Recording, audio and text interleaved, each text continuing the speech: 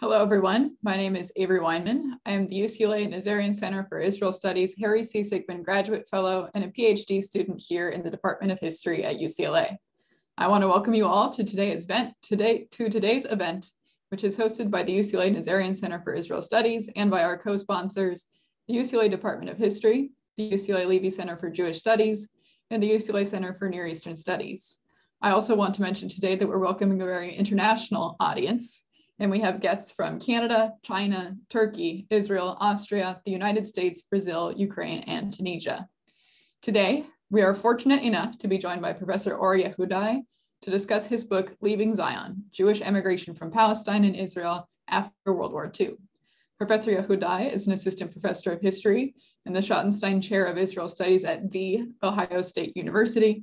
His book, Leaving Zion, focuses on the significant yet largely understudied history of Jews who migrated out of British Mandatory Palestine and, after 1948, out of the State of Israel.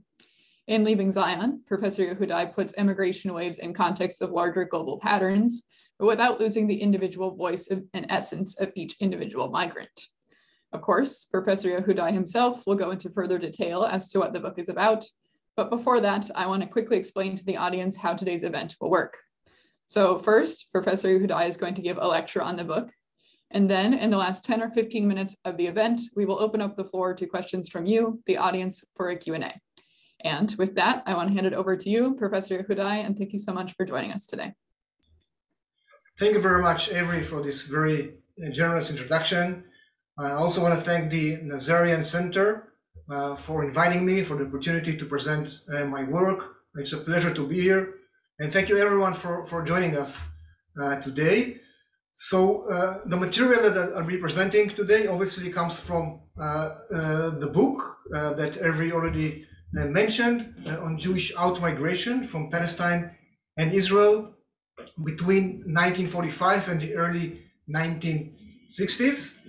Now, a lot has been written on Jewish immigration into the country, into Palestine and Israel during that period. But my book looks at the movement in the opposite direction. And the book combines two different levels of narrative. It tells the story from the perspective of the migrants themselves, looking at the reasons for their decision to leave the country, to leave Israel, looking at the obstacles that they faced during the migration process, and also what happened to them after arriving to their new destinations. And then another level of narrative is the public and institutional side of the story. So the book investigates migration policies in Israel and in countries of destination, and the discourse on immigration in Israel and in the larger Jewish world, and also in other countries into which migrants from Israel arrived. The broader question that the book tries to answer is what was the role of Zionism and the State of Israel in the post-war world, in the years following the Second World War, especially in the lives of Jews who were uprooted by the events of the period. And in the book, I draw on the theoretical assumption that looking at the conditions surrounding the departure of immigrants helps to understand the political, ideological, and social conflicts involved in the nation-building process, because out-migration, much like immigration, defines the outer boundaries of the state. And this means that those who choose to cross the boundaries may put themselves in conflict with the national project, and because of national anxieties, national fears of loss, the departure of immigrants may be seen, I didn't get the name of the app. Maybe treated, Please try again. The departure of immigrants may be treated as deviant or even traitorous, as an act of treason. These are general observations, but they are highly relevant to Jewish immigration from Palestine and Israel, because Jews who left the country acted against the expectations of the national community, which defined the land of Israel as the only home of all Jews, and rejected Jewish life in the diaspora as pointless and untenable. Now, since the Zionist movement emerged in Europe, but saw Palestine, or the land of Israel, as its homeland, the entire realization of the Zionist project was based on Jewish immigration into the ancestral homeland, into Palestine. But even beyond the practical goal of moving people from one place to another, Jewish immigration to the land of Israel was also deeply ingrained in nationalist ideals. Immigration was regarded as a process of individual transformation that required Jews to leave behind them what was perceived as the negative features of their old diaspora identity. Those negative features in Zionist rhetoric included, for example, the weakness of Jews in the face of anti-Jewish hostility, the passivity of the Jews and their uprootedness. So they had to leave behind them all those negative features and recreate themselves as new Jews who would be strong, proud, independent, and deeply rooted in the ancient homeland. Now let me share my screen to show you a visual illustration of that process. Here we see an illustration of the image of the new Jews, men and women who, again, proud, strong, and rooted in the land. Here is another example which also provides the contrast between the image of the new Jew on the left and the image of the old diaspora Jew. You can see the Jewish person here chained to the diaspora and longing to the land of Israel. So, due to the practical and ideological significance of immigration for Zionism, emigration, the movement in the opposite direction, was understood as a threat to the success of the Zionist project and was described in terms such as catastrophe, social disease, collective psychosis, and even suicide. Emigration was also attributed to ideological and personal weakness and lack of moral and physical stamina. According to the traditional Zionist narrative, those who left, Jews who left the country, did so because they could not withstand the rigors of pioneering life in Israel, or because they were too selfish to dedicate themselves to the collective national enterprise. Immigrants were seen as a problematic group of deviators and even traitors who represented the countertype of the ideal national type which the Zionist movement tried to create. And here again, we can see in those images give us a sense of the difference between the countertype and the ideal national type in Zionist discourse.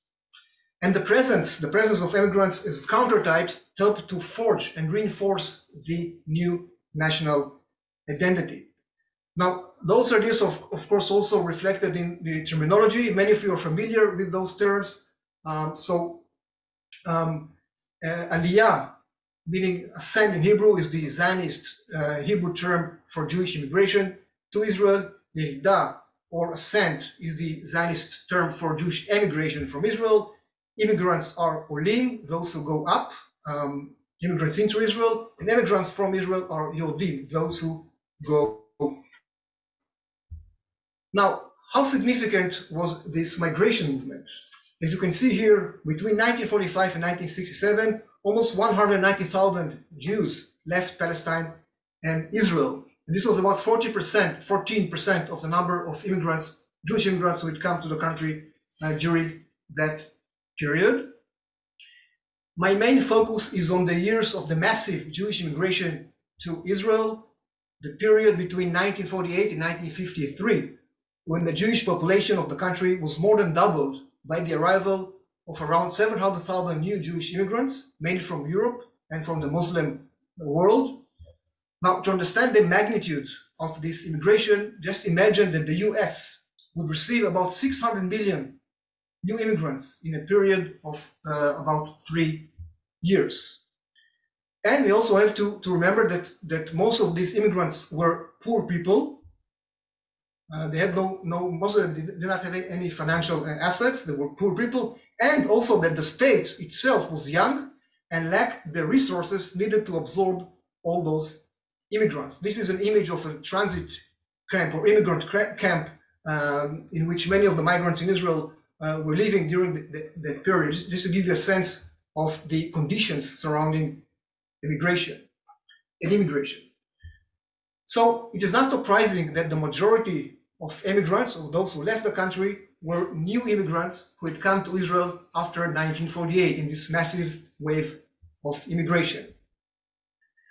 Around 75% of the immigrants had come to Israel from Europe, so there was a clear majority of European or Ashkenazi Jews among the emigrating population, among those living in the country. We can also see that the main destination was the United States. 31% of all immigrants went to the United States, 42% went to all countries in Europe, and much smaller numbers went to the Middle East and to North Africa. Immigration to Europe and to the Middle East and North Africa was mainly return migration of people who had come to Israel from those regions, and immigration to the United States and to the Americas more generally was, for the most part, not return migration, but resettlement in a new destination. Now, among all those immigrants, there was one group of a few thousand people that attracted considerable amount of attention during the 1950s and caused an especially painful embarrassment for Israel. This group was comprised of people who had immigrated to Israel from Eastern European countries and from displaced persons or DP camps in Europe after 1948 mainly. Here we can see a map of the displaced persons camps in Europe. Those were camps those were facilities that were created and managed by the Allies and by UN agencies to provide shelter to people who had been displaced by the war, including, of course, Jewish survivors of the Nazi genocide who lived in those camps until they were able to settle in new destinations. Here we can see Jewish DPs expressing their desire to go to Israel after the war. And here we can see refugees trying to reach the shores of Palestine. Now, although these immigrants had gone to Israel, they did not see their future in the Jewish state, and after various time periods, ranging from several months to a few years, they decided to re-migrate. Most of them wanted to go to the United States or to Canada, but due to technical reasons, they could not get there directly from Israel, and they had to use Europe as a stepping stone to their desired destinations. Now, most of them could not realize their immigration plans even after arriving in Europe, and they ran into serious economic and legal troubles in their countries of destination, mainly in Germany, Austria, France, and Italy. Those stranded migrants refused to return to Israel and became dependent on assistance from local Jewish communities and Jewish and non-Jewish aid organizations and relief societies. For many stranded migrants, the only solution was return to refugee life, which they tried to achieve by settling in DP camps in Germany and in Austria. So some of those people had come to Israel from those DP camps in Europe, in Germany, and then after leaving Israel, they again entered into those DP camps. Most of the DP camps had been closed by 1951, following out-migration of DPs from the camps, mainly to Israel and to the United States. But there was one camp, the Fehrenwald camp near Munich, that existed until 1957 because it housed the so-called hardcore DPs, the sick and disabled survivors who could not or did not want to immigrate from the camps. So this camp continued to exist until 1957, 12 years after the end of the Second World War. A refugee camp, the displaced persons camp in Germany still existed. And this camp also became a magnet, sort of a point of attraction for Jewish migrants from Israel. The migrants from Israel, the re-migrants from Israel, gravitated towards the camp in the hope of receiving welfare and immigration assistance from Jewish organizations and local authorities, local German authorities, who were providing this assistance to the original DP population in the camp, those who were living in the camp since the end of the war. Both inside and outside Fehrenwald and other camps, the main body to which immigrants from Israel turned for help was the American Jewish Joint Distribution Committee, also called the Joint or JDC. The Joint was established in 1914 by American Jews to extend help to Jews around the world. Over the years, it developed into the world's largest Jewish philanthropic organization. The Joint was also the most important Jewish body operating in Europe after the war. Many of the migrants had been supported by the Joint before going to Israel. So when they returned to Europe, they expected the Joint to again become their main source of support. But the Joint could not fulfill the expectations.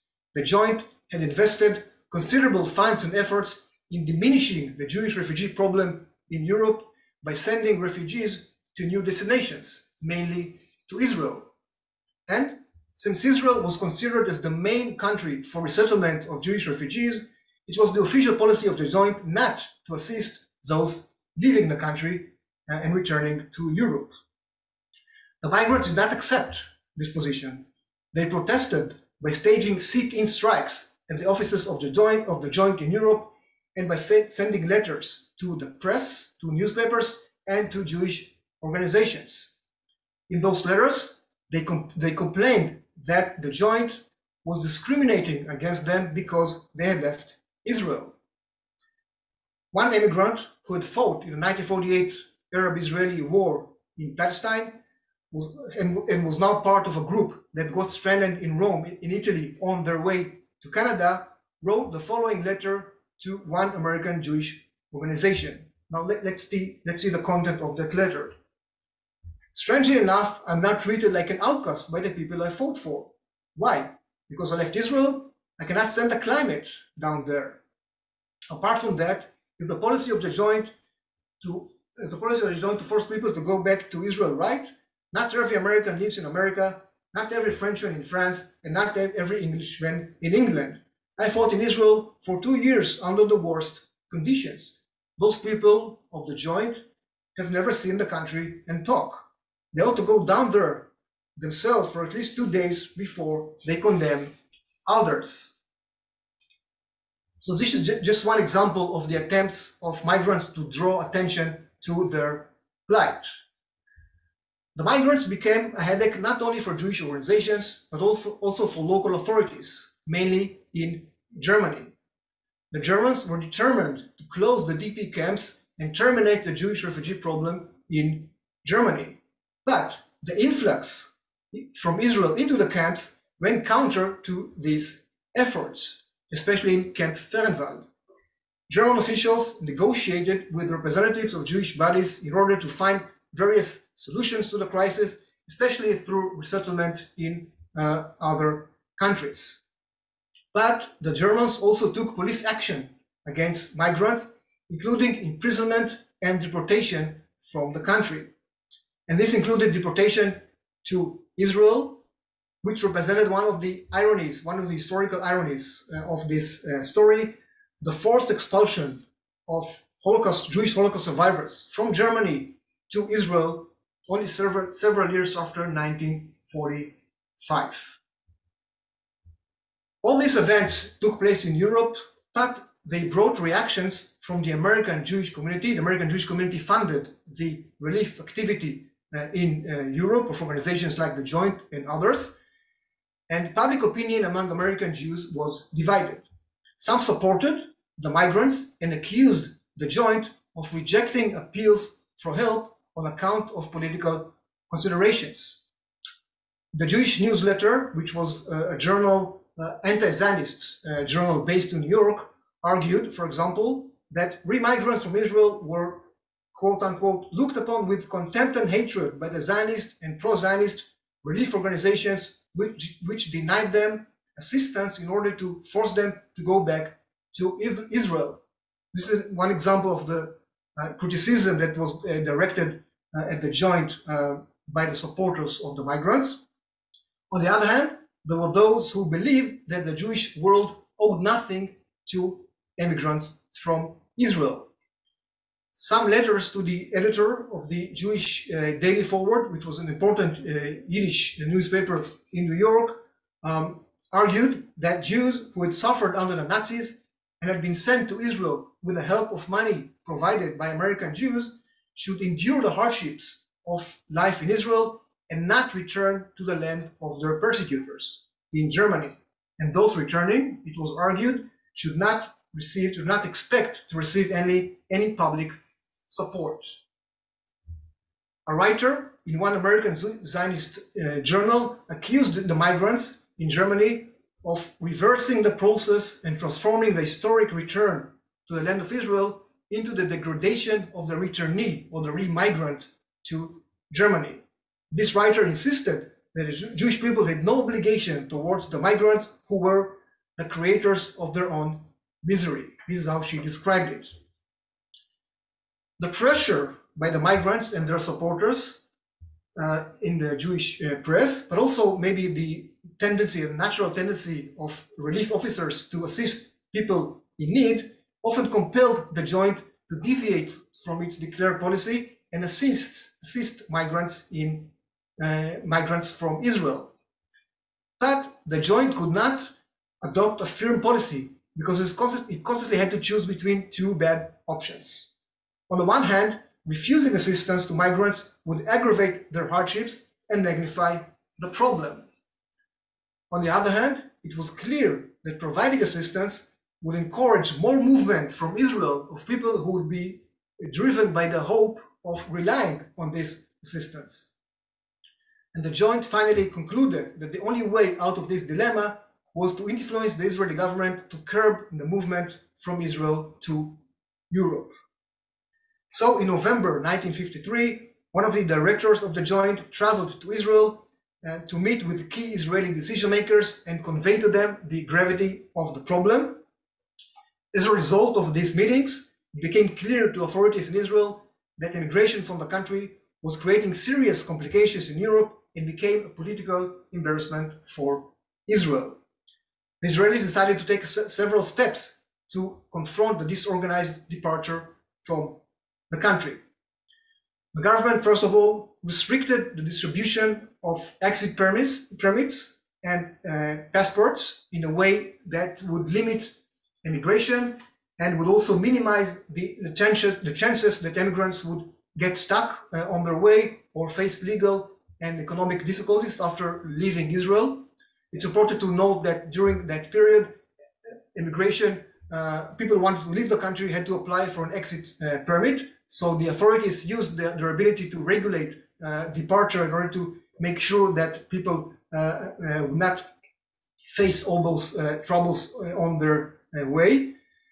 The Israeli government also decided that new immigrants wishing to leave the country would not be allowed to do so unless they refund the state for the value of material benefits they had received upon immigration to Israel. In some cases, prospective immigrants were even required to repay the costs involved in bringing them into Israel and maintaining them in immigrant reception camps in Israel, the camps like we saw at the beginning. And this was a serious obstacle for immigration because many people could not afford paying those costs. They could not repay the government, the amounts that the government had invested in bringing them into Israel. And the government also launched a propaganda campaign against immigration in the newspapers, in the press. The campaign was based mainly on reports about the hardships that Israeli immigrants had encountered abroad. As part of this campaign, journalists from Israel traveled to different countries of destination to collect material on the experiences of disappointed immigrants, and the stories were later published in the Israeli newspapers with the aim of damping enthusiasm for immigration. In the words of one Israeli official, the purpose of the report was to demonstrate to the Israeli public that no mountains of gold were waiting for them abroad. Most of the reports indeed painted a very gloomy picture of the lives of immigrants and highlighted their immoralities and personal and financial failures. The propaganda campaign included not only articles but also cartoons. And here I want to share my screen again.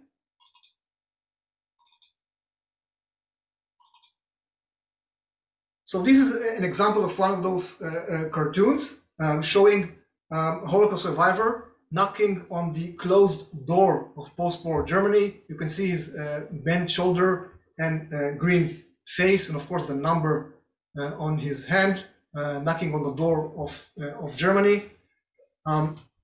This cartoon depicts the immigrants as rootless people floating above the globe, carried in the air by their passports. See that the passports are the wings that carry them in the air, and the suitcases, the Hebrew writing on the suitcases say black market, slander of the country, and forgeries. And those were typical accusations against the immigrants. Now, to me, this cartoon evokes Marc Chagall's Luftmensch. Luftmensch, the Yiddish term meaning man of air, which refers to the impractical, overly intellectual person who came to symbolize the rootlessness of the Jews of the diaspora. We can see the similarity. I don't know if Ariana Von, who painted this cartoon, had Chagall's painting in mind when he painted the cartoon, but you can see the similarity between the two images. And this image of the Luftmensch, of course, is the very opposite of the image of the rooted Jew that stood at the center of the Zionist vision. So those cartoons were also part of the propaganda campaign. The anti-immigration policies were important in and of themselves and helped to mitigate the crisis in Germany. But the discussions leading up to the decisions were also important because they reveal the views of Israeli officials on a number of issues relating to the immigration problem. Issues like individual freedom versus collective needs, the mental disposition of Jewish migrants, and the relations between Jewish immigrants and the Jewish state. For example, one official named Yehudai Yoseftal, who was in charge of the immigration enterprise in Israel, thought that immigrants were driven to leave the country by what he called a wandering instinct and lack of mental stability. He believed that new immigrants in Israel should be compelled to endure the hardships, or else many of them would leave.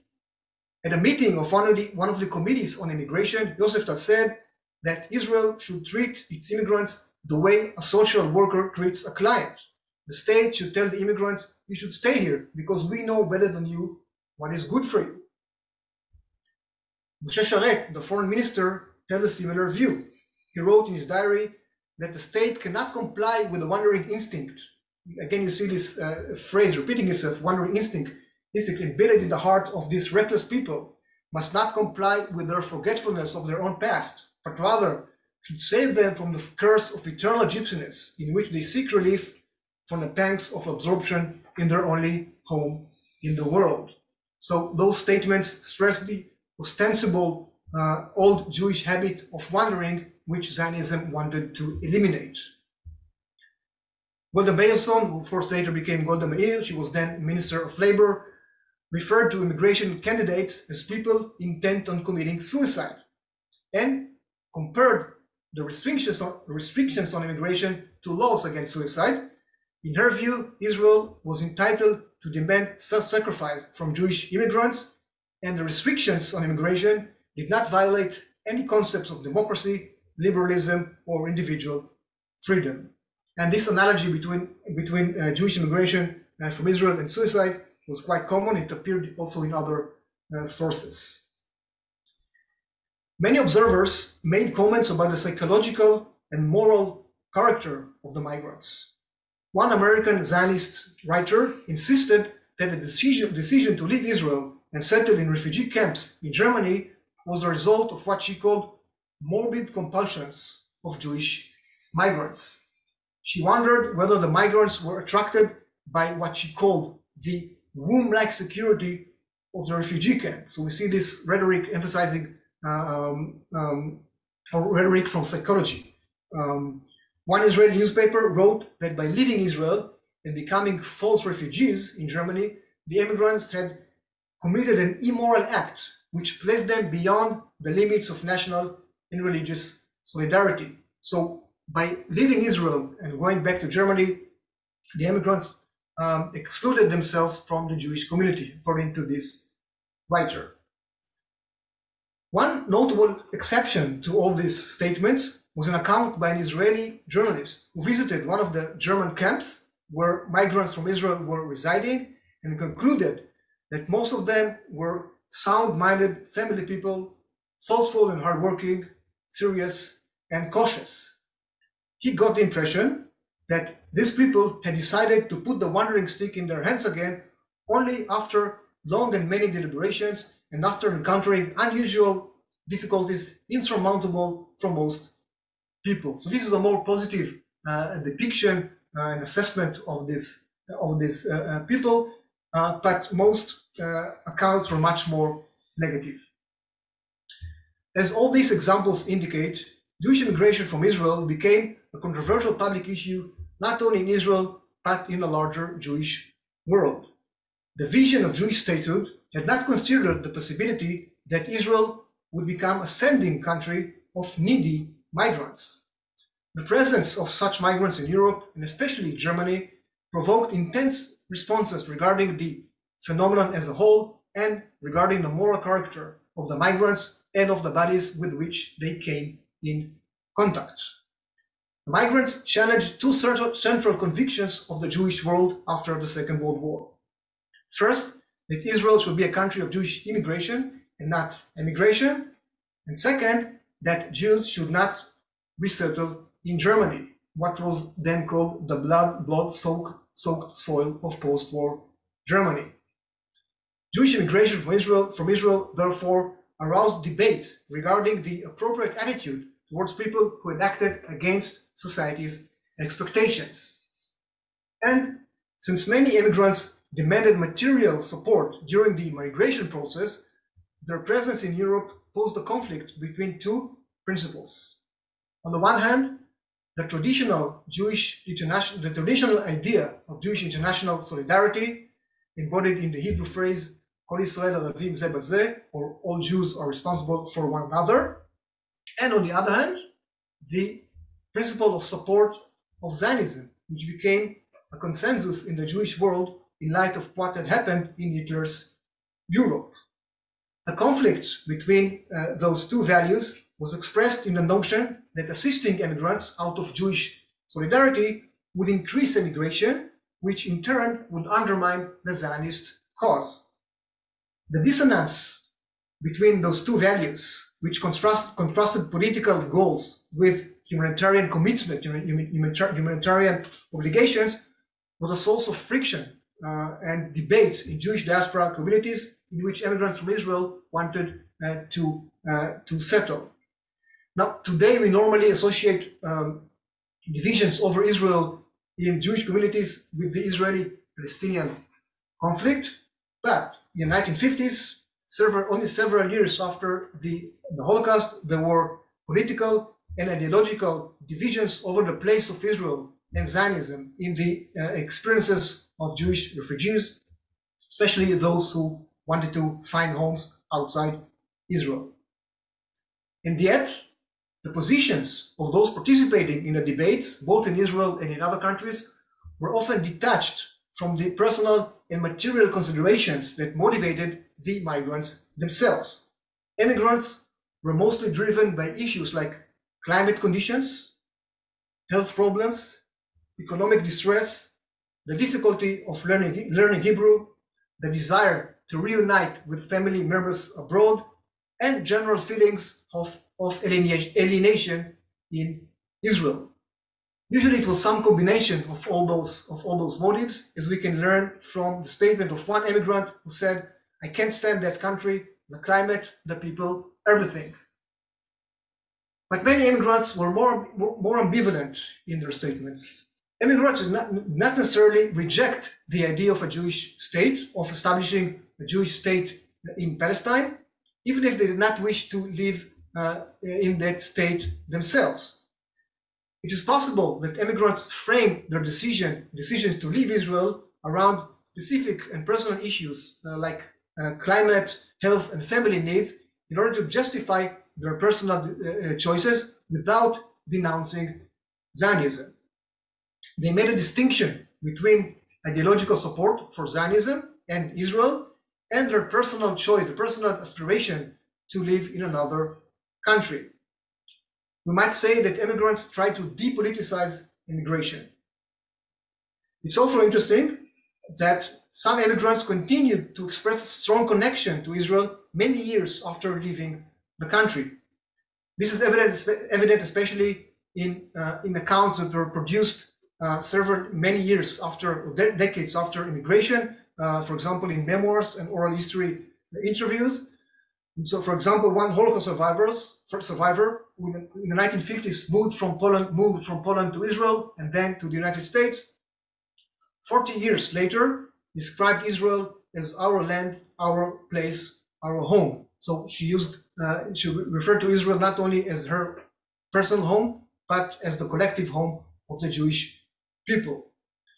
She suffered economic difficulties and loneliness in the United States, and said that moving there was the biggest mistake she had ever made in her life, leaving Israel and moving to the United States.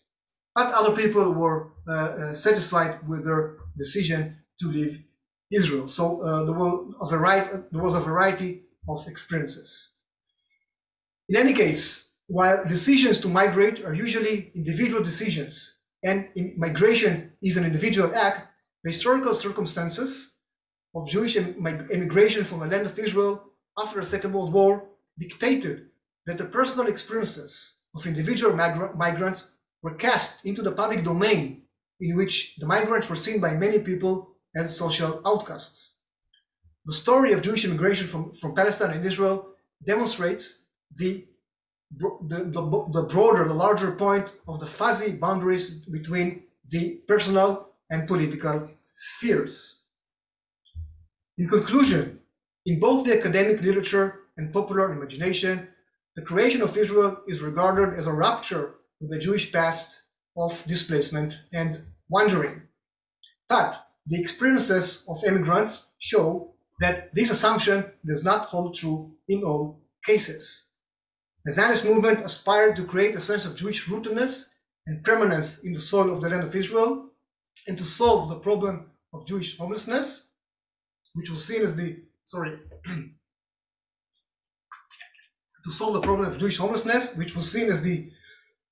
defining feature of Jewish life in the diaspora. But the story of Jewish immigration from Israel emphasizes continuity rather than change. It tells us that tens of thousands of Jews saw the land of Israel not as a permanent homeland or a final destination, but as a way station to more desirable lands. As opposed to received opinion, Israel was not only a country of Jewish immigration, but also of emigration. And the image of the wandering Jew maintained a strong presence in the years surrounding the creation of Israel, and the specter of displacement hovered over the early years of the state. Thank you.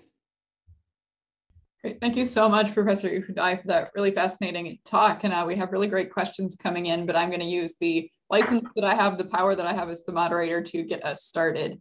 A quick reminder, though, if you do have a question that you would like hopefully to have answered today, please write it in the Q&A function and we will try and get to as many as we can. But my question is that in a way, this history is also somewhat autobiographical for you. So you yourself are an Israeli immigrant, or at least have Israeli family. And I'm curious if you can tell us a little bit about your background and how your own background shaped your approach to this project, and also the arguments that you were trying to make when you approached this book. Well, my own personal background. So I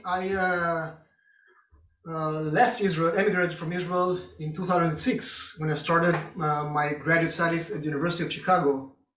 And I started this project as a dissertation project in Chicago about 2 years later. So I don't know if, the immediate reason was my own experience as an Israeli living in the United States.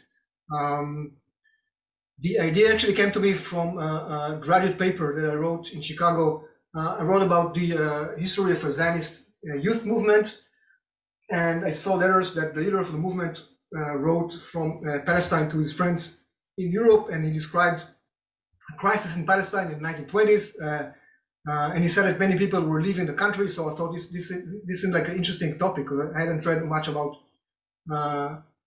immigration from Palestine, so I decided to turn this into my dissertation project, and then the book. And I think, in terms of my personal experience, I would say that maybe my own perspective, my own view changed over the years. It takes a lot of time to finish a dissertation and then to finish the book. So maybe when I just left Israel, I was more enthusiastic about living in other places, and maybe more critical of Israel. So I placed a lot of emphasis on the voices of immigrants who were, very negative voices, criticizing life in Israel and in Palestine. And then I think, several things happened in the world, places that I lived, and then my view changed a little bit, and then I think that I became more open to the more ambivalent voices.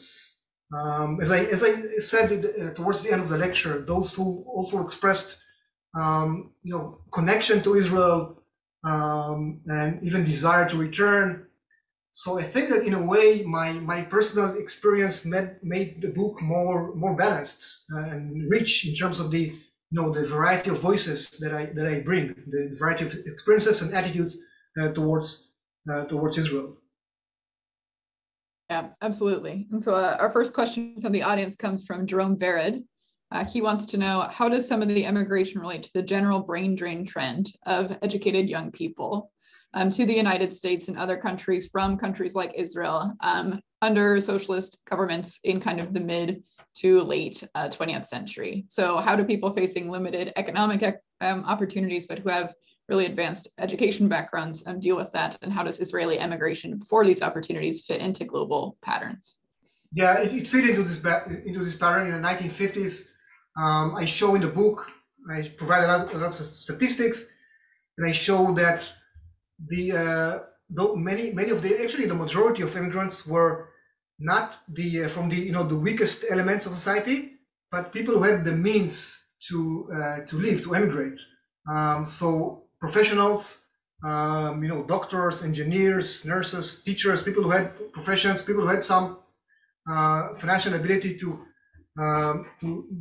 pay for immigration. I talked earlier about the demand that immigrants should repay the costs of immigrating to Israel. So this is also a general phenomenon in immigration. Usually, the weakest elements in society do not tend less to immigrate. The presence of the weakest people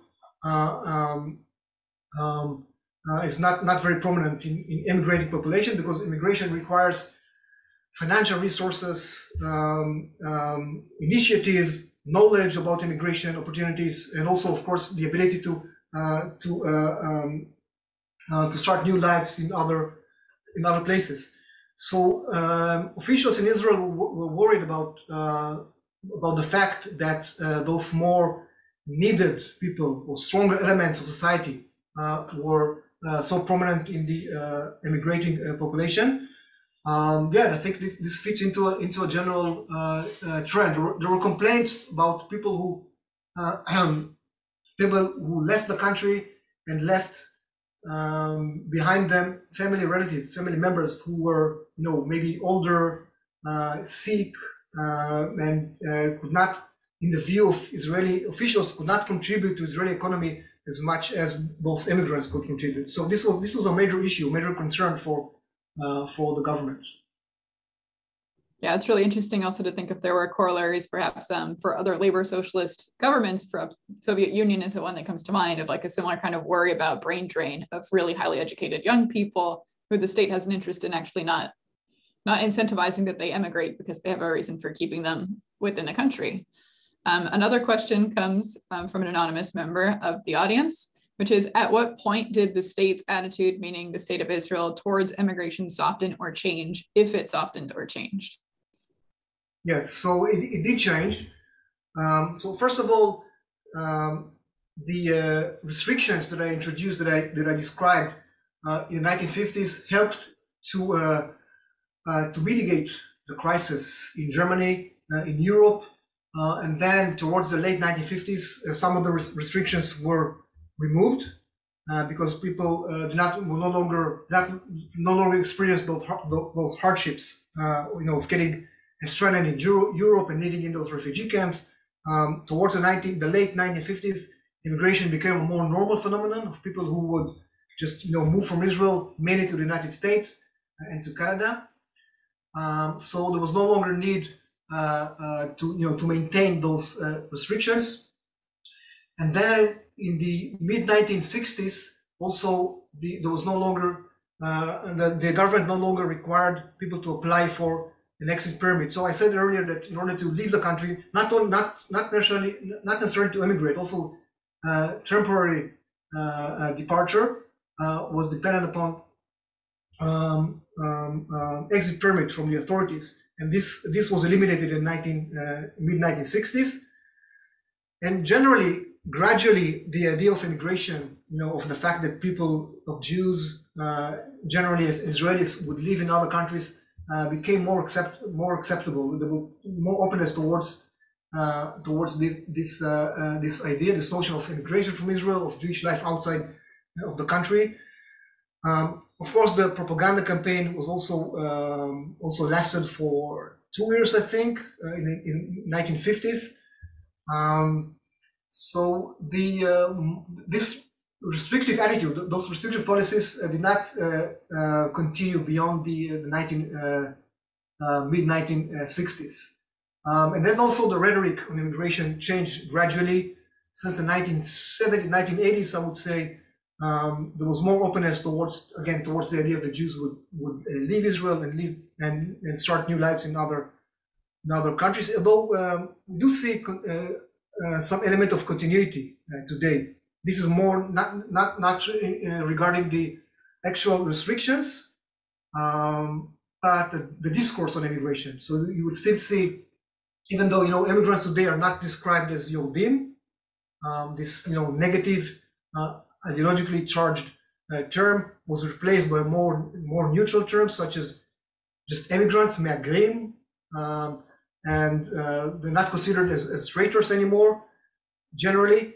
But still, from time to time, the migration problem immigration debate is revived in the press, and there are still articles and people, articles published on the issue, and people, and some writers would express similar opinions to opinions that were expressed in the 1950s against immigration, especially to Germany. And many Israelis today live in Berlin. So we see a combination of continuity and change. On the one hand, no more restrictions, and we don't see these those harsh responses, and more openness towards the idea of immigration. But on the other hand, when the debate is revived, you can still see some of the older arguments, older sentiments that are being expressed again, even today. We have another question from Gary Gilbert, which is members of UNSCOP, the United Nations Special Committee on Palestine, visited some of the DP camps. Did leaders of the Yishuv attempt to, quote unquote, coach the Jews that were living in the camps on developing a stronger desire to immigrate to Israel, or on what to say to the UNSCOP representatives? So the question is whether Zionists from Israel try to influence Jews to go from the DP camps to Israel, to Palestine? Correct. I think the question is, did the Zionist emissaries go to DP camps and attempt to instill amongst the refugees living there a real desire to move to Israel? And if so, how did they tell these refugees living in these camps to respond to the UNSCOP members who were going around and interviewing people in the camps at the same kind of general time after the Second World War? Yeah, definitely. So first of all, there was it was not just going into Israel, it was also a campaign to recruit DPs from the camps to serve in the Israeli army, to participate in the 1948 war. So this of course involved immigration to Israel, but the context was joining the Israeli army, the Haganah, and then the Israeli army in the 1948 war. and there was a campaign. The Zionists did a campaign in the DP camps. It was quite aggressive, actually. There was social pressure was put on people who were more hesitant, who did not want to join the army, did not want to go to Israel. Even some sanctions. In some cases, I saw sources indicating that in some cases social benefits were denied from Jews in the DP camps who did not want to join the army and immigrate to Israel. So this had some influence on the desire of, on the choices of DPs, Jewish DPs in the camps. Although even regardless of those campaigns, the majority of DPs, of Jewish DPs, did prefer to go to Israel. At least this is what there were surveys conducted in the DP camps, and they found that the majority of immigrants the majority of DPs supported Zionism and preferred to immigrate to Israel. This is what they said, and the general atmosphere of the DP camps was pro-Zionist, which was partly a result of the campaign of Zionist emissaries that came there from Palestine, but also the reaction of the DPs themselves, who probably believed that the best solution, for their displacement was Zionism. So a combination of social pressure and the more natural reaction of Holocaust survivors who thought that the future was immigration to Israel. I'm not sure I remember the second part of the question. I think I answered only the first part, but. The second part of the question was whether the Zionist officials who were in these camps were giving specific kind of coaching lines to the Jews who lived there when they engaged with people who were emissaries from the United Nations. Yes, the general encouragement to go to Israel, and also pressure. We have another question from Alon Tam, who's the postdoc scholar here at the Nazarian Center this year, who says, thank you for your fascinating lecture, and wonders if you can talk a little bit about the Mizrahim who emigrated back to their countries of origin after 1948. And I have a similar question to this, which is, were there more geographically specific patterns between Jews who are broadly encompassed by the acronym MENA, right, Middle East and North Africa? But is there things that were specific only to Jews from North Africa, things that were specific only to the Middle East? So to reiterate and kind of resynthesize those in general, what were the patterns amongst Mizrahi Jews who wanted to emigrate after 1948? And then my question is there greater specificity kind of within the umbrella of Mizrahim or Middle East and North African? Yeah, so those are important questions. I actually have a special section in the book on Mizrahim and the differences and similarities between Mizrahim and Ashkenazim in terms of immigration. So first of all, as we saw in the as I showed in the beginning, the majority of immigrants were Ashkenazim. I don't remember the numbers, but I think that about 75% of the immigrants were Ashkenazi Jews. The main reason for that, I think, was that most of the immigrants wanted to go to Canada and to the United States. And in order to go to those countries, immigration to those countries required sponsorship by family members or family relatives. And because of previous immigrations, mainly to the Jewish migrations, mainly to the United States, but also to Canada, more Ashkenazi Jews had relatives in those countries who could sponsor immigration from Israel. So this was one reason. It was also, of course, difficult to go back to some countries in the Middle East and North Africa. Although, if you look at the comparison between patterns of immigration, we see that in the earlier years, until 1951, the rates of return to the country of origin was higher among Middle Eastern and North African Jews than among European Jews. So European Jews tended not to return to Eastern Europe, but to go to the United States and Canada, and North African Jews mainly tended to go back to their countries of origin, to mainly Morocco. So this was one difference, and quite a small number of North African and Middle Eastern Jews immigrated from Israel to the Americas, to the United States and to Canada. Maybe Canada maybe more, but less to the United States.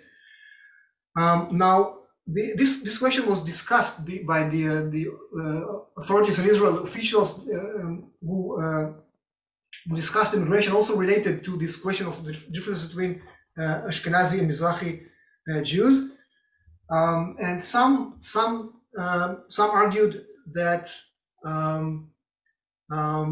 some actually could not understand why people would return to countries in the Middle East. There was a quote by Moshe Sharet who expressed inability to understand why people from Israel would return to Iran, for example, while immigration back to Europe was seen as more understandable from their perspective. But we also see that now, this connects to your question, that the patterns of immigration, the differences in patterns of immigration, were not always related to the differences between European, British Ashkenazi and Mizrahi Jews, but also to differences between specific countries. So, for example, there were similarities between Polish Jews and Iraqi Jews, because both Poland and Iraq deprived Jewish migrants of their citizenship when they had left those countries and went to Israel. So it was very difficult or even impossible to return to Poland and to Iraq. So here we have a similarity between those two countries. Another example is the comparison between Morocco and Romania. Because of various reasons, immigration from those two countries involved family separation. Families from both Romania and Morocco were separated as a result of immigration to Israel. So one of the main reasons for return migration to those two countries was the desire to reunite with family members abroad. So again, we see similarity between the patterns and reasons for immigration from Israel to Romania and Morocco. So I think this partly answers your question, that the difference is not always based on the larger difference between Ashkenazi and Mizrahi Jews, but to differences between the patterns of migration from specific countries in both in Europe and the Middle East and North Africa. Yeah, that's really fascinating, kind of how the analogs and the differences play out kind of differently than we might expect. And I think this more or less brings us to the end of our time today. So I want to thank you again, Professor Yehudai, for joining us. And I want to thank also the audience for their engagement and their excellent questions. I invite you to join the Nazarian Center for its next event on Tuesday, May 17th at 10 o'clock in the morning, California time. Dan Rosenior, the designer of Israel, which is a lecture on one of Israel's most significant graphic designers and artists. So my thanks again, and be well, everyone. Thank you. Thank you very much, Avery. Thank you, everyone, for your questions.